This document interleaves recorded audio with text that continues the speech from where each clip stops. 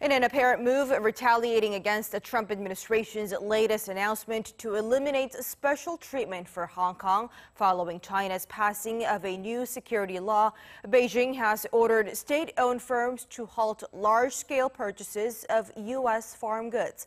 Our Hyo-sun with the details. The Chinese government has reportedly instructed its state-run agriculture companies to halt purchases of some American farm goods, including soybeans and pork, putting at risk the Phase 1 trade deal between the world's two superpowers.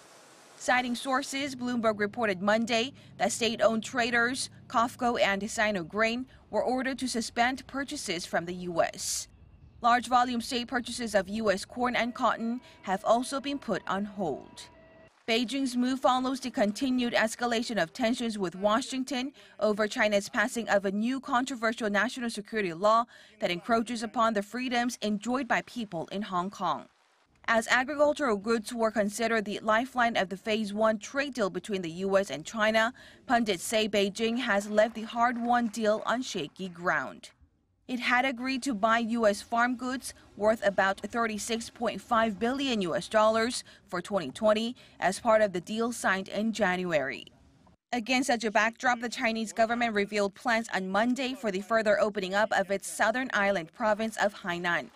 According to China's state-run Xinhua news agency, the government's master plan for the Hainan Free Trade Port entails facilitating free trade, investment, and cross-border capital flows on the island by 2025.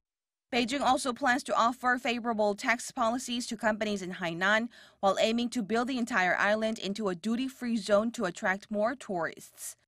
To many experts, the plan even seems aimed at substituting Hong Kong with Hainan over the long term. Chinese President Xi Jinping first disclosed his plan of establishing the Hainan Free Trade Port during the Boao Forum in 2018. Hyo-sun, Arirang News.